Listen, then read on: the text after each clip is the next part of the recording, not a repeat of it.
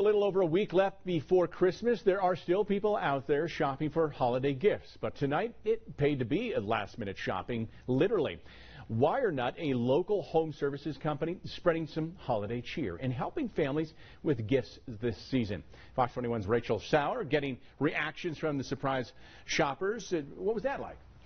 Scott, it was so unique and such an exciting opportunity seeing the joy on these people's faces. And WireNut picking families at random and paying for their carts totaling anywhere from $50 to several $100s to help families with their gifts this year. Does he have something he can get right now? No, yeah, we're sure go find something, I guess.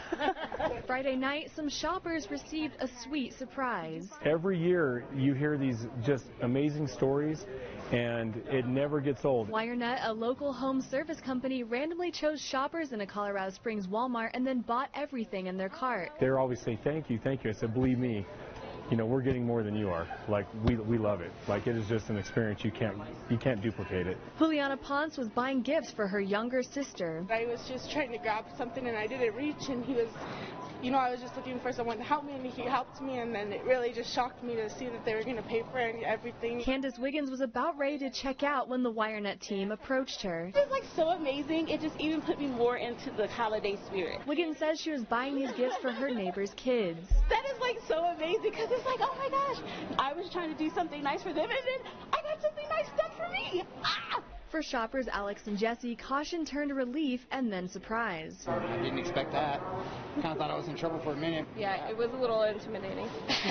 They say they were shopping for family, and when WireNut asked to pay for their cart, their surprise turned to gratitude. It never happens to us, so it's kind of like a... I've had bad luck my whole life. Yeah. You know, so something like that to happen is kind of cool. Peacock says it's these stories that prompt him to continue this year after year. I appreciate it so much, and yeah, it's just great. I want to thank them for sure. We all need a little bit of love, and this was just a little love for me. Merry Christmas! Thank you, WireNut! Merry Christmas. This is a tradition that started 6 years ago, and WireNut says they plan to continue it going for as long as they can. They hope this will inspire others to pay it forward this holiday season. Back to you. Oh, that is a great story. Well,